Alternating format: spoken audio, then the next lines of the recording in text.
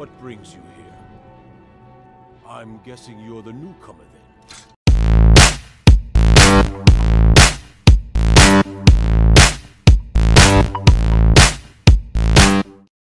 How is it going, viewers? If you haven't guessed by the little bit of the intro I showed you, I am returning to Skyrim. That's right. The game that I probably enjoy the most and enjoyed the most on Xbox 360. I bought the Xbox One version, uploaded it to my Series X, and wow, this is gorgeous. I'm not going to go through the entire opening sequence with you. What I'm doing is kind of cobbling together some stuff, and it's the beginning of the game, and showing you how you can kind of store stuff for free, maybe a few hints and tips for a newbie, or how to play things a little different for someone who's more advanced. And I can tell you right now, this is going to be some fun. I do love Skyrim. Again, it's one of my top 3 games that I enjoy playing. And, well, it's just one of those games that just keeps getting better with age. And I'm not going to do some things I've done before. I'm going to just play it pretty straight. No exploits, no doing anything out of the ordinary. And I'll probably break that promise at some point, but I don't care. It's just gorgeous. So let's get on with a few hints, tips, tricks, see if you guys enjoy it. I'm just, again, taking a break from Red Dead Redemption 2 because it is a very extensive game, and I'm not really that into Westerns, but I will come back to Red Dead at some point. One of the things you can do, and any veteran knows this, is once you are armed and in the fort, you can attack the guy you're following. It doesn't matter who you're following, but you can attack them to raise your level up. In this case, I am following Rolf, and they won't fight back. You can level up your skills. There's ways you can trap him to increase your one-handed. The character I'm playing is Kelvin. He's a blonde Nord who I've played before, and he's kind of a tip of a hat to Calvin and Hobbes. And yes, I do play a Hobbes figure at some point. And this is a nice kill shot, not too many beheadings. He's a dual wielder. You can strip these guys of their armor and sell it. Again, you want to load up on stuff so you can sell. Dual wielding is kind of hard to do when you're starting out, but it is one of those where as you progress and get better, you get more powerful. Now, this is gathering provisions for your character and possibly stuff to sell later on. Basic stuff, open up everything you can, take what you can, potions especially, and ingredients, salt piles, stuff like that, so that you can make, potions. If you're not into that, well, then leave the ingredients. And again, keep attacking the other guy. He won't fight back. When you get down into the tunnels, you don't have to follow Roloff or where he's going. There's a side tunnel here where you can find a skeleton with some money and a potion. And it's really valuable for you at this point to have lots and lots of free healing potions, even though you have restoration. Now, you continue down this tunnel. There's ways you can try and trap Roloff and beat him up until you get a really high one-handed attack, but I have a hard time cornering him, and he always seems to get around me. But again, you can keep hitting him and he will heal and he won't fight back. One of the things you should do is fight in third-person view for most of Skyrim unless you are using a bow.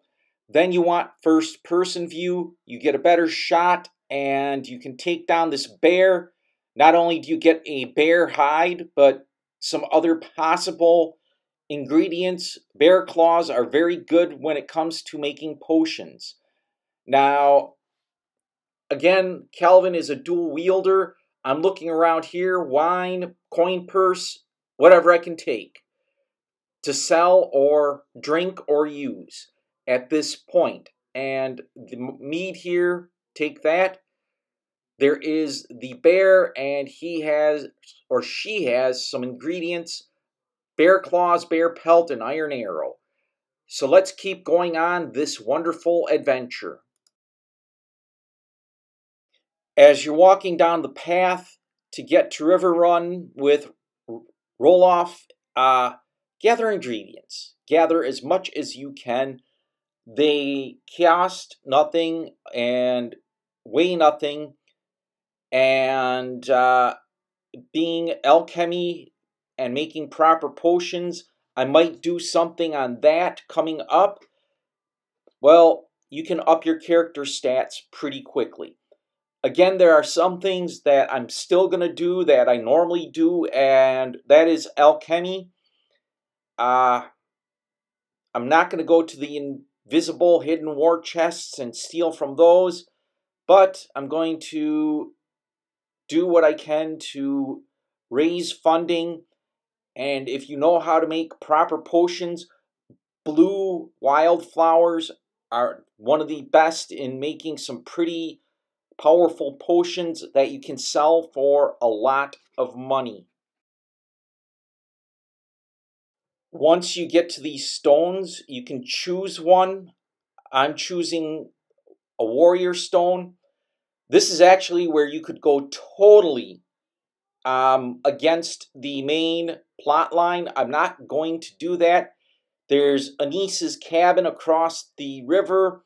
There's some other adventures across the river that you could easily get to. And, you know, like I said, totally go against the main plot line.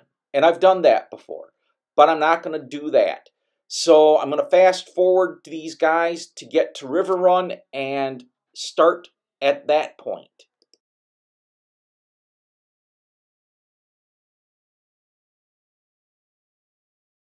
Mara's mercy, it's good to see you. But is it safe for you to be here? We heard that Ulfric had been captured. Girder, I'm fine. At least now. New to Riverwood? If you're looking for work, go see Hod at the mill. It's my mill. Some folks thinks it's my town too, but it ain't. The Jarl in Whiterun owns the land and the town. I just pay the taxes. And by supplies, I suppose you mean weapons and armor? Alvor can help you out. He's our blacksmith. Interesting part is the character that you follow, the person they introduce you to, will have supplies you can take. Take the most valuable stuff. And in this case, the amethyst, the lockpick, and some other stuff, potions of minor healing, ring of minor alteration, and silver necklace. Take the most valuable stuff, forget the food. You can pick that up anytime and anywhere. And you want to go to the, what I call, pawn shop, and go to the River Run Trader, and there you will meet Carlotta and her brother, who will give you a possible adventure which you can double up on once you go see the Jarl, whatever the guy at, I'm forgetting the name of the town, Whiterun, and you'll be able to double up, and I'm probably going to do a video about that in the future. So let's get on with some other adventures, and I'll explain some other things here.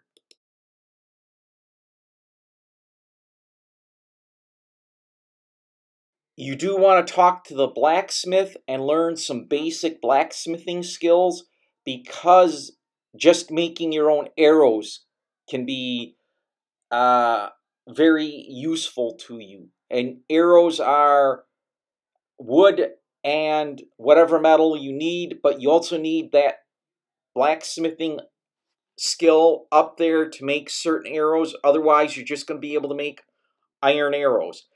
And I'm going to fast forward through blacksmithing and get to another part of this adventure, but learn to blacksmith.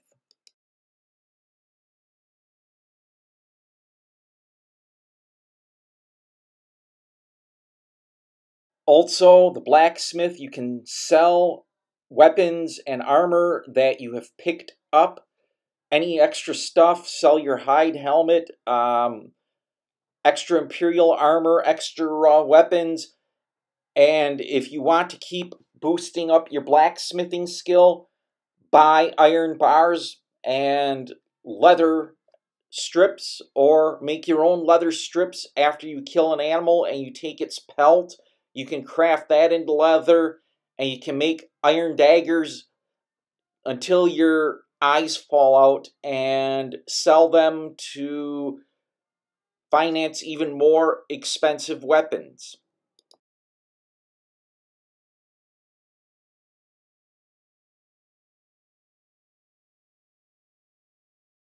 Now over to the Riverwood Trader, where you come upon a conversation with Carlotta and her brother. Let's hear it. No thief chasing. Well, what are you going to do then, huh? Let's hear it. We are done talking about this. Oh, customer. Sorry you had to hear that. I don't know what you over. Yeah, we did have a bit of a break-in. We still have plenty to sell. Robbers were only after one thing. An ornament, solid gold in the shape of a dragon's claw. You could? I've got some coin coming in from my last shipment. It's yours if you bring my claw back. Now, if you're going to get those thieves, you should head to Bleak Falls Barrow, northeast of town. Lucan? Now, Lucan will trade with you anything that you can't sell to a blacksmith, and some of it is just basic stuff. Books, apparel, potions, food, anything. He will trade you. And the other cool part is, once you do the quest for the claw, you can actually marry Carlotta and possibly live with her in the Riverwood shop. Or she can live with you at your house, but she kind of has this thing with the elf that, yeah, she does cheat on you. So, you got to get rid of the elf at some point.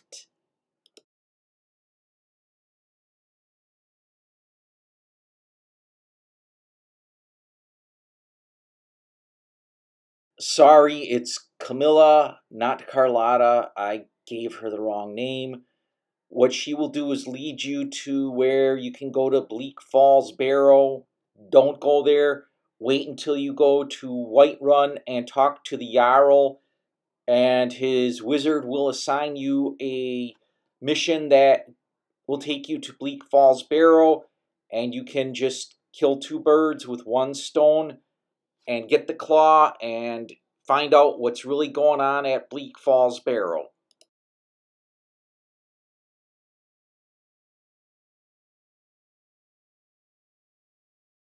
After leveling up, I circled back and came to talk to Feindal, who is having a problem with Sven, and yeah, you get in between him and Camilla and Sven. Like I said, if you marry Camilla and you bring her to your place, or you hang out with her above the shop, she does cheat on you with this dude. And, well, you might want to take him down if you catch him, or you just don't marry Camilla. You're better off marrying Isolde. She's a drug dealer, but she doesn't cheat on you. All right, then.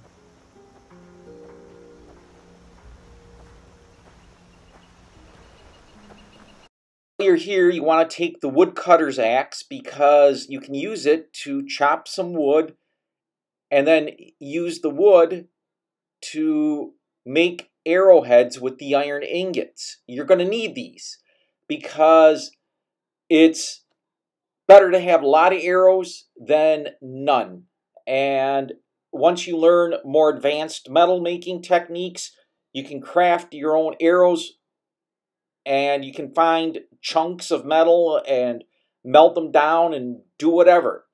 But again, you'll get 6 split logs and you'll be able to use those to craft arrows.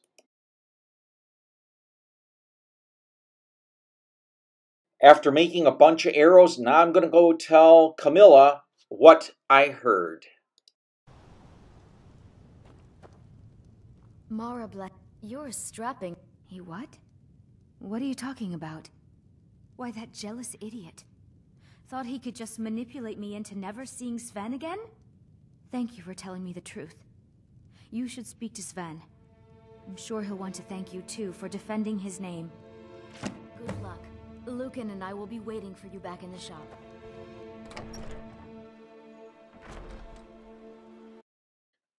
I ratted on the elf because I want him out of the way as a potential thing or person that Camilla cheats with.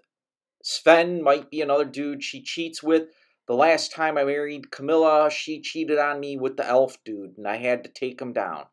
And you tell this Sven guy, hey, I don't think Camilla will be spending any more time with Fandale.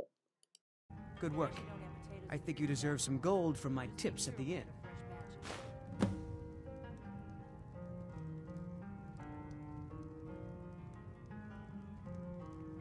Until next time. Okay, if I want to marry Camilla, the best way to get rid of Sven is to make him a follower and, well, bump him off. Now, I'm going to check out Ograr, and I really don't need to use the alchemy lab right now. Rumors, blah, blah, blah. Anyway, nothing there. I'm going to cut to where I get to Whiterun, Delphi. You can rent a room, but she's actually, or Delphine, she is the one who you ultimately, spoiler alert, have to deal with in this adventure. On your way to Whiterun, you meet up with these companions, and you want to know how to join the companions. They will tell you Farkas is a pretty good guy, annoying as hell if you have to fight with him, because he gets in your way a lot and you keep hitting him. And he also hits you a lot. But I digress. If you join the companions, you'll have a place to sleep, but nowhere to really store anything that you want to keep for future use.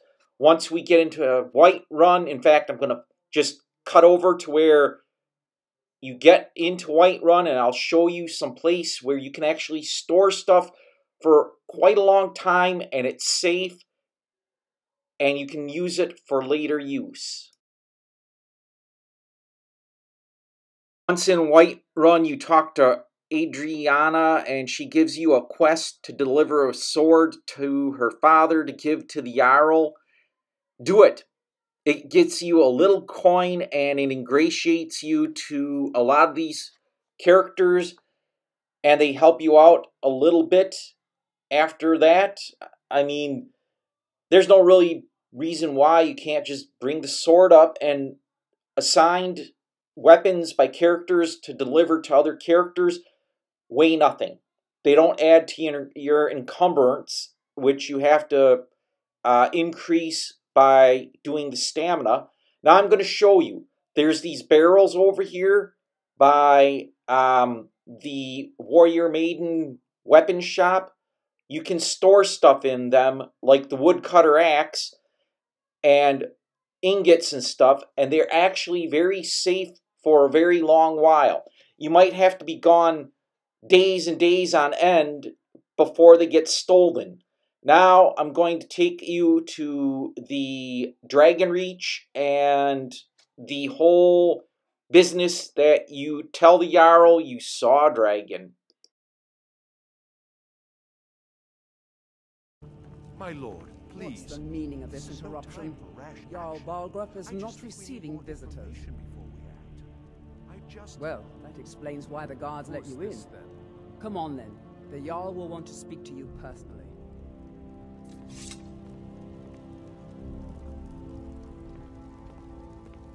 So, you were at Helgen. You saw this dragon with your own eyes?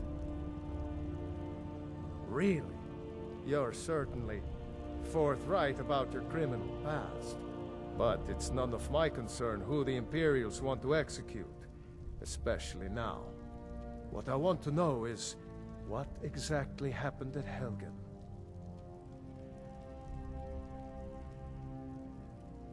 By Ysmir, Irileth was right! What do you say now, Proventus? Shall we continue to trust in the strength of our walls? Against the dragon? My lord, we should send troops to Riverwood at once. It's in the most immediate danger. If The that Jarl of dragon is Falkreath lurking in the will view mountains. that as a provocation. He'll assume we're preparing to join Ulfric's side and attack him. We should Enough! not... I'll not stand idly by while the dragon burns my hold and slaughters my people. Irileth, send a detachment to Riverwood at once. Yes, my Jarl. If you'll excuse me, I'll return to my duties. That would be best. Well done. You sought me out on your own initiative. You've done Whiterun a service, and I won't forget it. Here, take this as a small token of my esteem. There is another thing you could do for me. Suitable for someone of your particular talents, perhaps. Come, let's go find Farengar, my court wizard. He's been looking into a matter related to these dragons and rumors of dragons.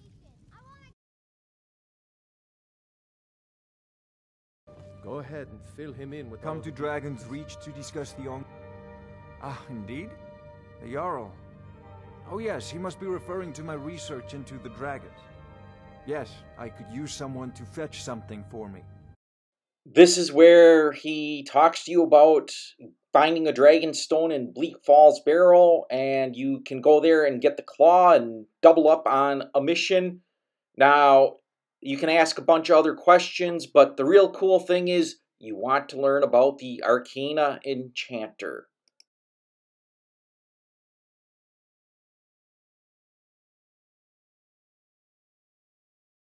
Arcane Enchanter is another piece of equipment you might want to learn to use. You can remove enchantments and enchant items yourself. As your skills go higher, they become more powerful. Just a side thing, if you don't want to do that, different people play different things, different ways. Some of this is stuff I always do, which is alchemy and enchantment. I like to build my own weapons and my own potions, but again, you don't have to. Now, I'm going to look around here and be nosy. I think that's all for all these clips I've taken.